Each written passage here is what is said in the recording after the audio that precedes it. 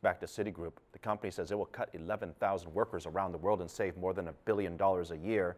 This move comes after several months of leadership turmoil and mess and disappointing revenue. Karina Huber has more from New York City.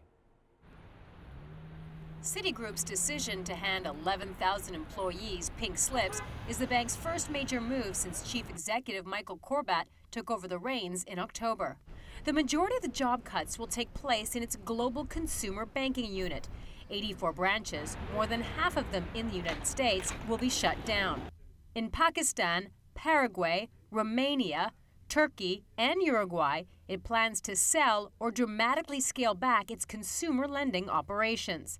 Charles Ortel conducts research for professional investors. There are a limited number of products you can offer a consumer who's stretched thin already. And it's very high cost to operate inside the U.S.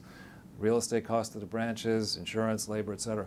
So it's just a very tough business. The decision to cut costs comes at a time when banks are struggling with lower revenue, thanks to new regulation and a sputtering global economy. It also follows a series of disappointments for the bank.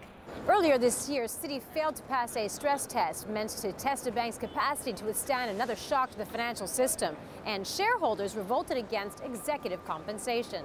These were seen as blows to then CEO Vikram Pandit. Earlier this year, he resigned suddenly amid reports he clashed with the board over strategy and management perspectives. I think the new CEO wanted to lay down a marker that he's not like Pandit, and I think he's doing the right thing in theory for Citibank, but we are in a very tenuous moment in this country, heading into holiday season. A lot of people, I think, have been exhausted by the last 4 years. We're going to wake up in January and February and see that things are even worse then. The layoffs are certainly bad news for Citi employees, but shareholders reacted favorably.